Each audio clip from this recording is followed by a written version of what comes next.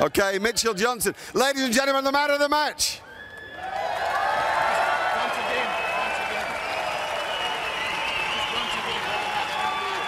Once again, let's hear it. Ladies and gentlemen, the man of the match.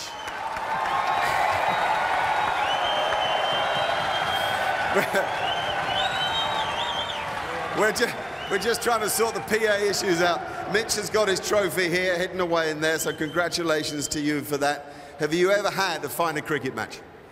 Oh, it's pretty unbelievable out there tonight. Yeah, I'm sort of lost for words at the moment. It's, we've gone in and sung the team song, and that was just an amazing feeling to be able to sing that song. It's been a while for us, so to be back in this team in front of a big Brisbane crowd, and the supporters have been absolutely outstanding. So yeah, all the boys perform well.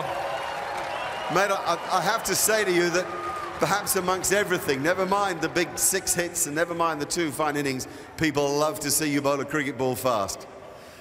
Yeah, it seemed to get the crowd going. I probably bowled a few more shorter balls than I normally would, but I think you've got to use the conditions. There was cracks out there. I was trying to hit those cracks, but also use the pace and the wicket, and it worked for me this test. So yeah, I'm just really happy. Most of us are aware that in the last couple of years, a great Australian icon, Dennis Lillee, has played a big part in what you've achieving or are achieving.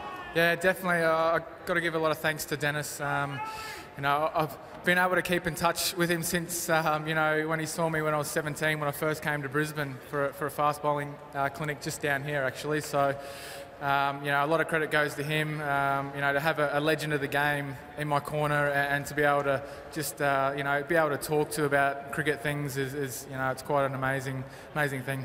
All right, mate. Now, the obvious question is, now you've got the job done this evening, this could be a big night. Definitely. Brad Haddon's, he rushed us in there tonight to get this team song, and obviously Nathan Lyon sings it. But yeah, I think he's pretty eager to celebrate tonight. When you win like this, yeah, I think you've got to go out there and celebrate. Have a fantastic party. Well done, Mitchell Johnson. Thanks, Mark.